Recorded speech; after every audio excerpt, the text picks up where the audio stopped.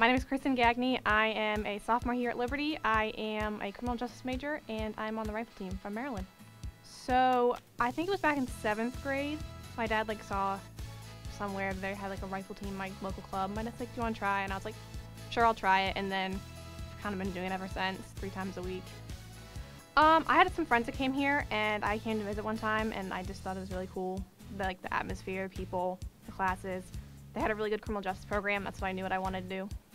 My favorite Bible verse is going to be 1 Timothy 4:12, where it's don't look down on other people because they're young. Be a leader in speech, purity, conduct, and all that.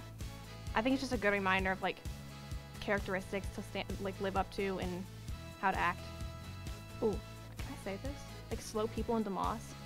You're walking up the stairs and there's just a line of people and they just don't walk. Barbecue ribs, but only good barbecue sauce. There's levels of good barbecue sauce and some are just not cutting it. Probably something I don't know, fun Jennifer Lawrence or something from Hunger Games. That'd be fun. Clint Eastwood's son, Scott Eastwood from The Longest Ride. That's a good one. Either invisibility or reading people's minds. Just be kind of fun, just you're passing something, just know what they're thinking. Soccer. My younger sister played soccer, still plays soccer in college. I used to play soccer. I don't know. I thought it'd be fun to keep playing it. I work on a dairy farm. Is that interesting? That works. It's bad, but Dory, because she forgets everything. Yeah.